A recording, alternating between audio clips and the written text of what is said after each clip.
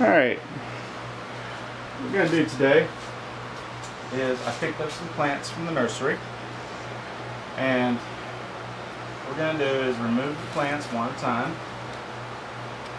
Alright, squeeze the bottoms a little just to help get them out.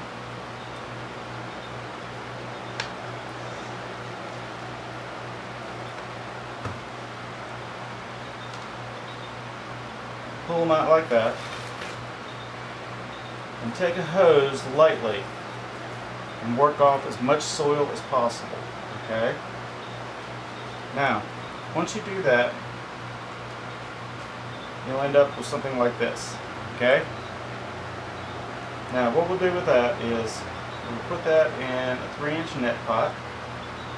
Put it towards the bottom, make it easier for the roots to get started. And I use pea gravel. Okay?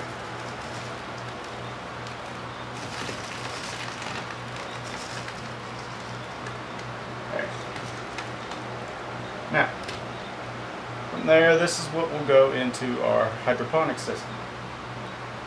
Okay? Now, these are Brussel sprouts.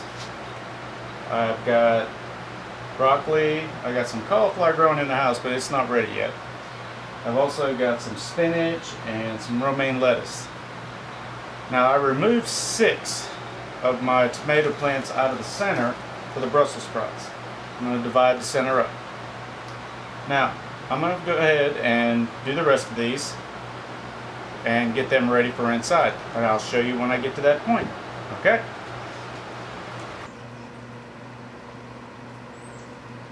Alright, we've done some updates since the last time. We've planted some nursery plants in here for the winter. I did take out half of the tomato plants in the middle because I wanted to plant some broccoli in there too. But let's go in and give you a better update. Alright? Alright, over here on the right we got broccoli growing. Just planted these. So they're trying to root in right now. Most of these plants in here are trying to root in right now. But these are the broccoli spear type plants. I particularly like these because I just chop off little bits at a time. Keep them going. Right here we got some romaine lettuce started. Now I have more inside, it's not ready to come out yet, and I also have some deer tongue lettuce. Now these back here are Aeroponic. And all I did for that was I took some of these nozzles, like this. A little blurry there, but sorry. And I'm using those underneath. I did drill them out a little to get more flow. But I plan on adding to the nozzles in this area coming up. Okay. As you see, they spray quite well.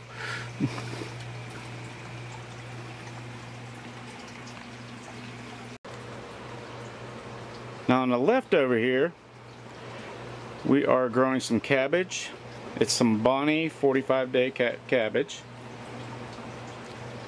As you can see, some of them are a little wilted down. This is the end of the day. It's hot. They're not rooted in good yet. But they're surviving and they will root in. And this side over here is the Dutch bucket with the Fogponics going to it.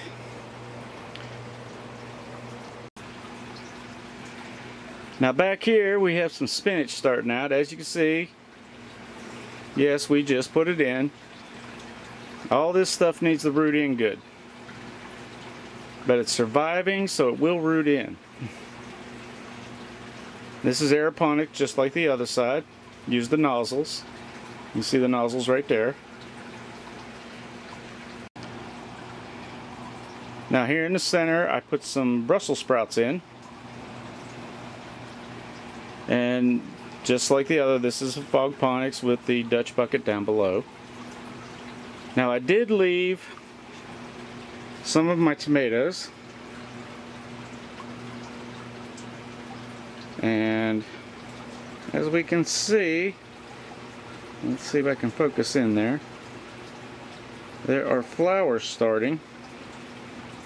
So it's ready to fruit again. Let's see if we can get it over here. Yep, see there? Flowers starting.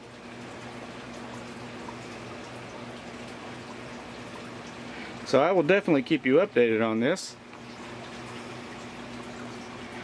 But